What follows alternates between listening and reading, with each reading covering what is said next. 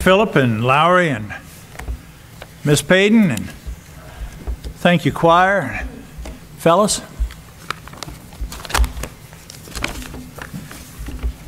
We're going to be look at the title of the message this morning is A Gracious Father. We're going to be looking at probably the most familiar of all the parables in the Scriptures.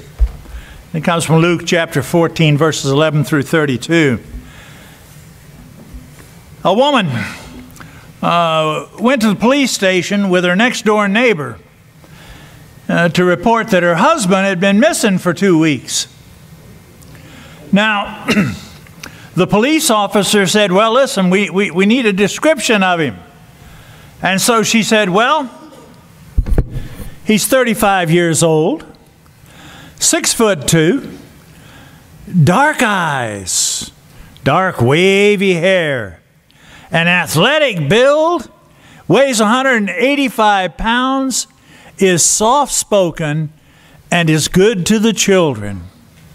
About that time, the neighbor lady spoke up, and she said, how can you tell such a lie? Wait a minute.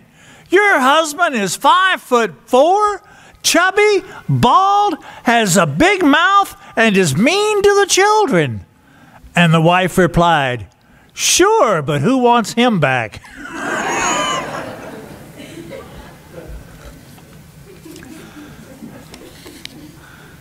Family problems.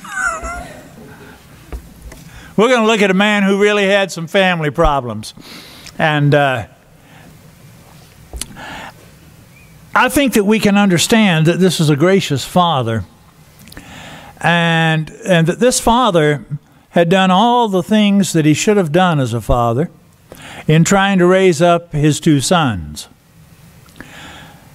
But as most parents find out sooner or later, there's no guarantee about how our children will turn out in the end. No guarantee at all. And when we look back at the very beginning in the book of Genesis, what do we find back there? The first 2 sons didn't turn out the way you might want, because one killed the other. One was right, the other one wasn't. And you know, the thing is that God himself warned that son and told him that sin was crouching at his doorstep, waiting to pounce on him, and that he needed to take care and not let that happen. But he did. He did. So there's no guarantee. No guarantee whatsoever. We don't know how much our kids are going to love us or care about us. In fact, they may not only leave us, they may reject us. And boy, does that hurt. That really hurts. Now, Jesus told this parable about a father. He had 2 sons, and the father was rejected by the one son. And then later, when that relationship was restored, the other son rejected him. Let's read. Jesus continued, there was a man who had 2 sons. The younger one said to his father, Father, give me my share of the estate. So he divided his property between them. Not long after that, the younger son got together all he had, set out for a distant country, and there squandered his wealth in wild living. After he had spent everything, there was a severe famine in that whole country, and he began to be in need. So he went and he hired himself out to a citizen of that country, who sent him to his fields to feed pigs. He longed to fill his stomach with the pods that the pigs were eating, but no one gave him anything. When he came to his senses, he said, "How many of my father's hired men have food to spare, and here I am starving to death? I will set out and go back to my father and say to him, 'Father, I have sinned against heaven and against you. I am no longer worthy to be called your son. Make me like one of your hired men.' So he got up and he went to his father. But while he was still a long way off, his father saw him and was filled with compassion for him. He ran to his son, threw his arms around him, and kissed him. And the son said to him, 'Father, I have sinned against heaven and against you. I am no longer worthy to be called your son.' But the father said to the servants, 'Quick, bring the best robe and put it on him. Put a ring on his finger and sandals on his feet. Bring the fattened calf and kill it. Let's have a feast and celebrate. For this son of mine was dead and is alive again. He was lost and is found.' So they began to celebrate. Meanwhile, the older son was in the field. When he came near the house, he heard music and dancing. So he called one of the servants and he asked him, 'What's going on?' 'Your brother has come,' he replied, 'and your father has killed the fattened calf because he has him back safe and sound.'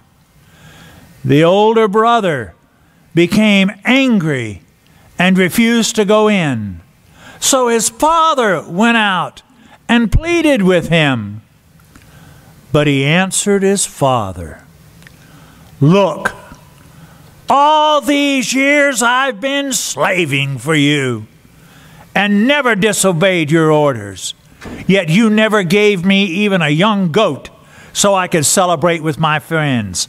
But when this son of yours, who has squandered your property with prostitutes, comes home, you kill the fattened calf for him.' 'My son,' the father said, 'you're always with me, and everything I have is yours.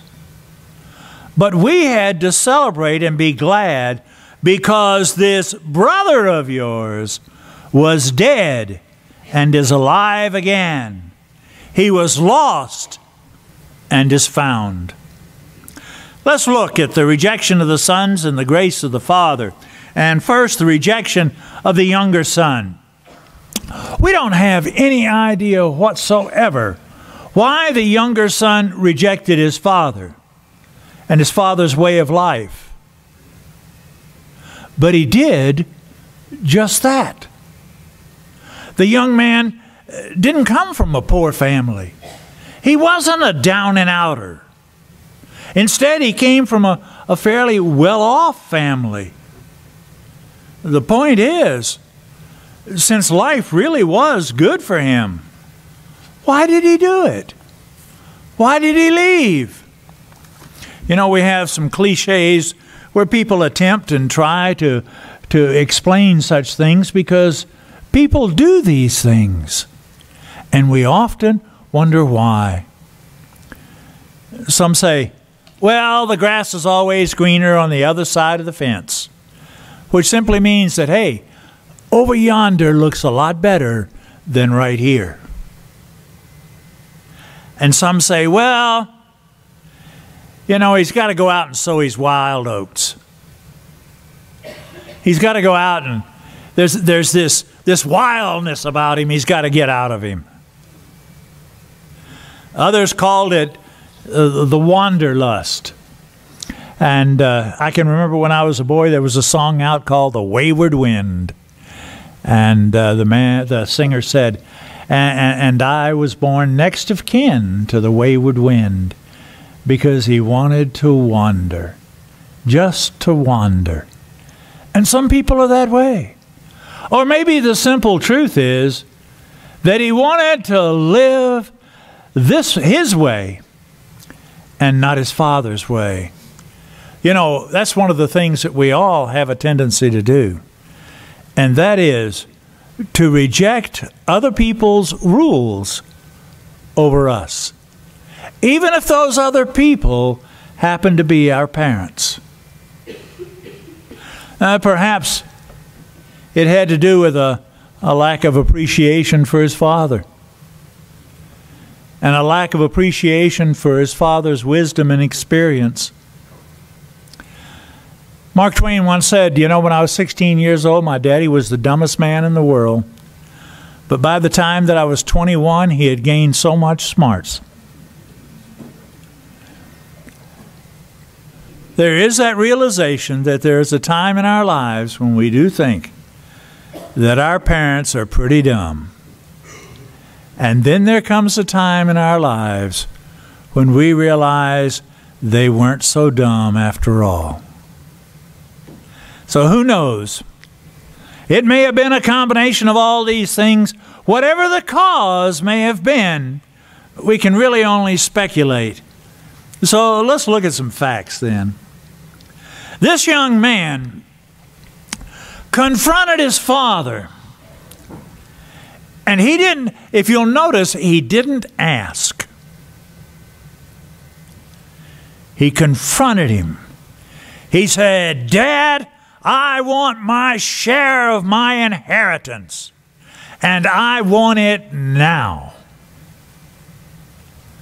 Now, the truth of the matter is, the young man had no right to his inheritance until the father died. Not at all.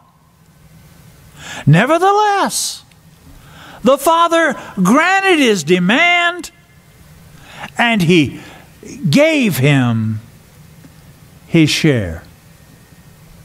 Now, it kind of says here that it says, "not long afterward," which kind of implies that he didn't leave immediately. There was a slight pause in time, but not much, because it wasn't long before he gathered up everything he owned, all that he had, and took it with him. Now listen, there's a certain air of finality about the way it says this. When he took everything he owned. You see, he's cutting off all the ties between himself and home. He's cutting all the ties between himself and his father. And as we often say, he was burning his bridges behind him, eliminating everything that might draw him back home. And then it says he went away to a far-off country. He wanted to get as far away from home as possible, as far away from Daddy as possible. You know, when we know that we're not doing right, we don't want to be where Daddy can hear about it, or where Mama can interfere with our lifestyle. We want to get away. And we find that happening sometimes when young people go off to college. They don't come home very much, maybe except to do some laundry. They don't want their parents to interfere with them anymore. They enjoy the newfound freedom, and the freedom sometimes causes them to turn wild, and they become flower children and hippies, or their quest for adventure causes them to join the Symbionese Liberation Army, or today we might call it ISIS. The far country for this young man was somewhere that Daddy couldn't find him and Daddy couldn't hear about him. And then what was bound to happen to such a reckless young man happened. He squandered all of his money on wild living. I like the sound of that word, squander. Squander. You see, it means to take that which is precious and waste it.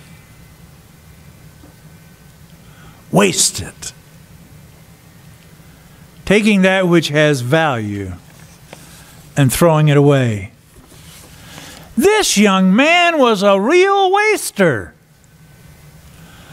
And you know, the strange thing is that reckless people like him can find all kinds of fair weather friends to help them spend their money. But when the money's gone, so are the friends.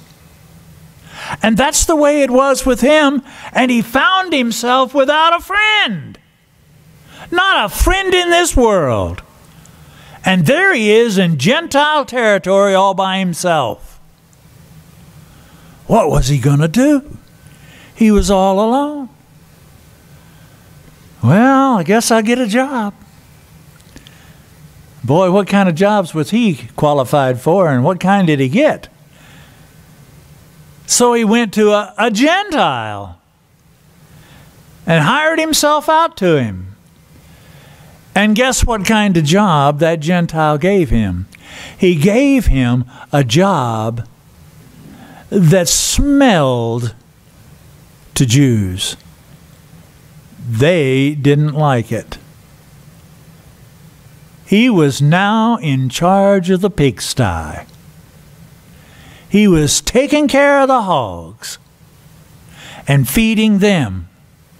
And if that wasn't bad enough, he looked at what the hogs were eating, and it was starting to look good.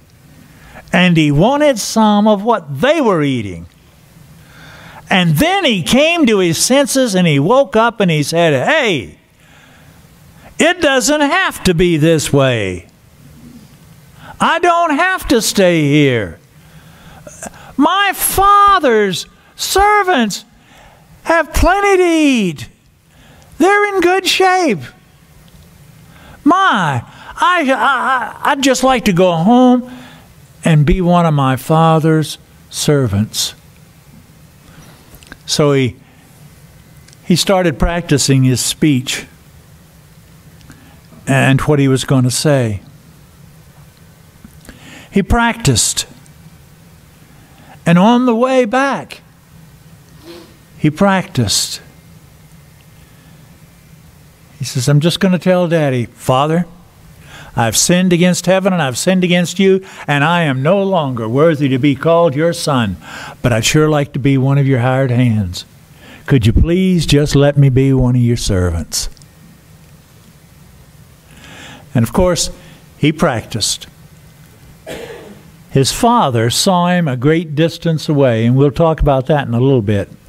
But his father saw him a great distance away, and his father ran out to him. And they were reconciled to one another. The father threw his arms around the boy, even before the boy could say a word. And as his father put his arms around him, the son said his speech. Father, I have sinned against heaven, and I have sinned against you. I'm no longer worthy to be your son, but I'd sure like to be one of your servants. And the father immediately did what? He immediately said, hey, go get me an old dirty robe out of the house. No! He said, go get me the best robe that we've got. And he put it on the boy. And he took a ring, a symbol of sonship, and he stuck it on his finger. And he said, put some shoes on this boy. He's been going barefoot long enough. Sounds like your preacher. Going barefoot long enough. The father is no longer rejected by this son. And he told them also, go get that fattened calf and let's kill it and let's celebrate. because this son of mine who was lost is now home. Time for celebration. No longer rejected by the younger son.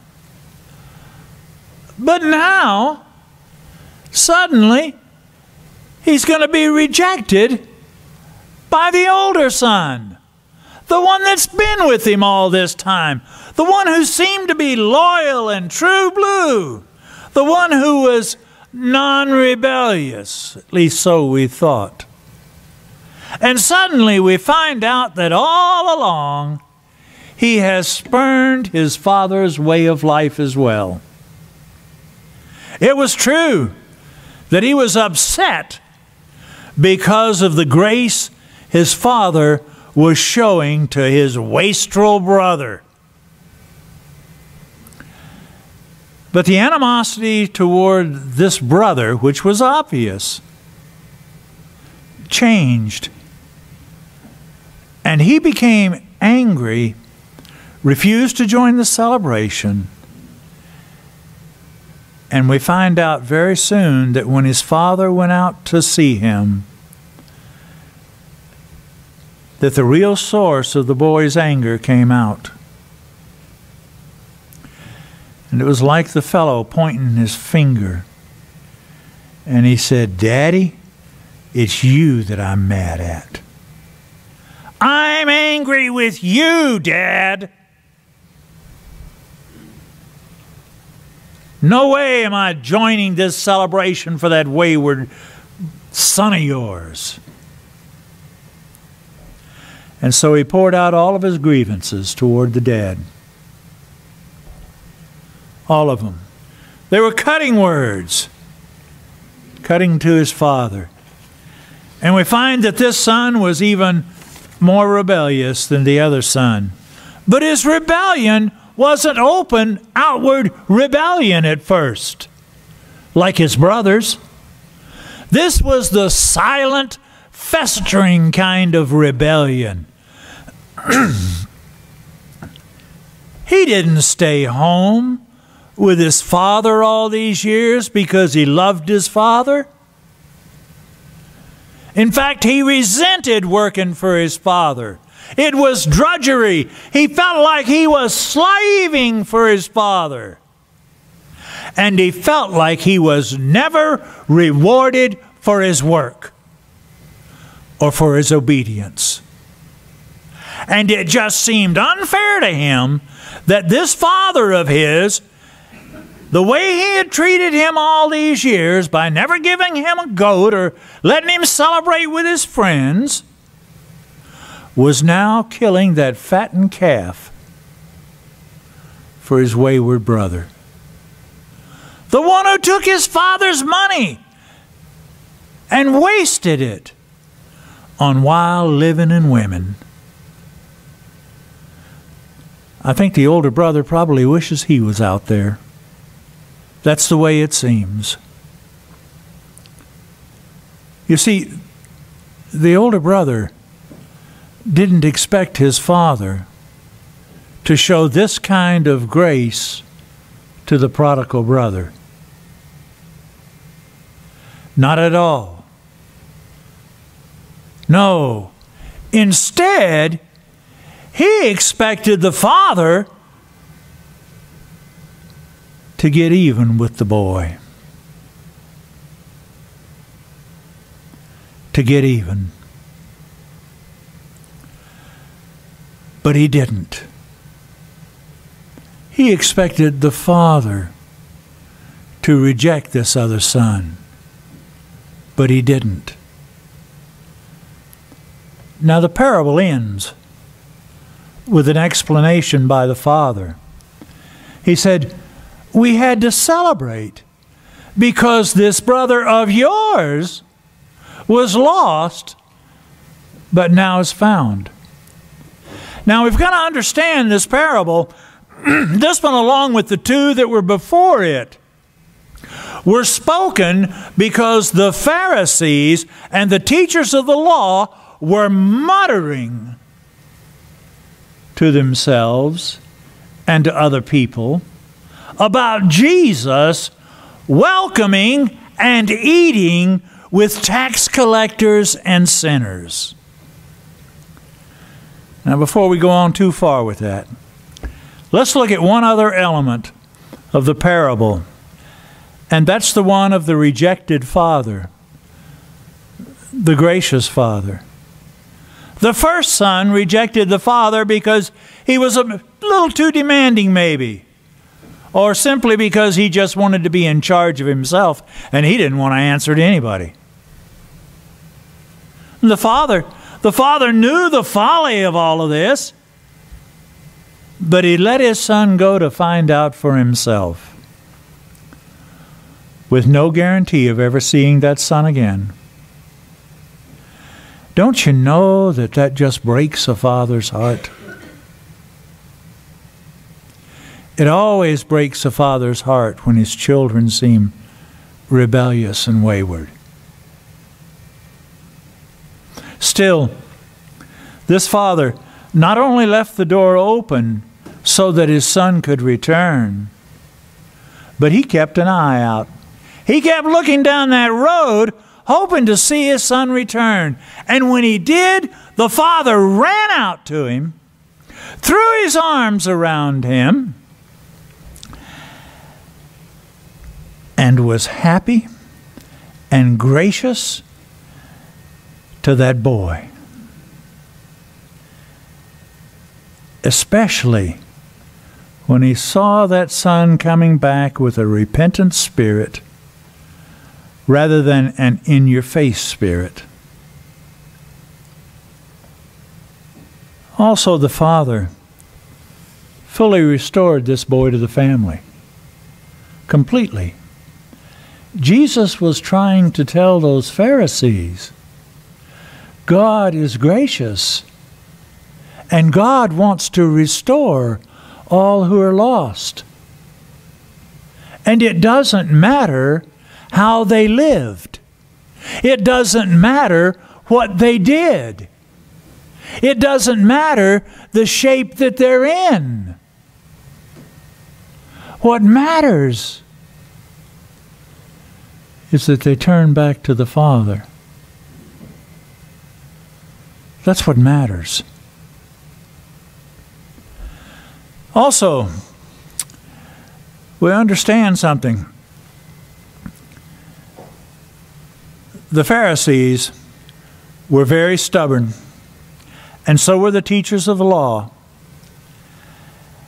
And they didn't understand truly the nature of God. They didn't understand about God's gracious, forgiving nature. They were kind of like that older brother.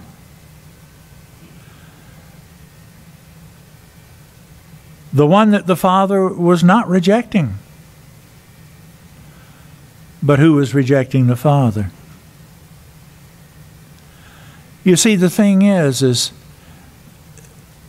Jesus wanted them to know, hey, the Father still loves you. The Father is still extending you grace.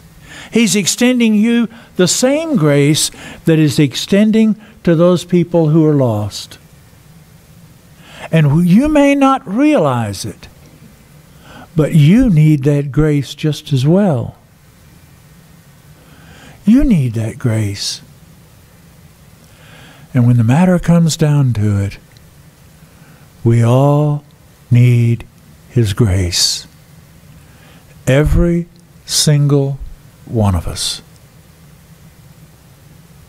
Whether or not we have gone astray, whether or not we've remained faithful, we need His grace. We can't save ourselves. We need His grace. Now the parable ends without us knowing if the elder brother accepted the father's grace. But today, we know that many of the Pharisees did accept God's grace and did become a part of the church because they're mentioned in Acts chapter 15 and verse 5. So listen, all of this is meant to be instruction for us.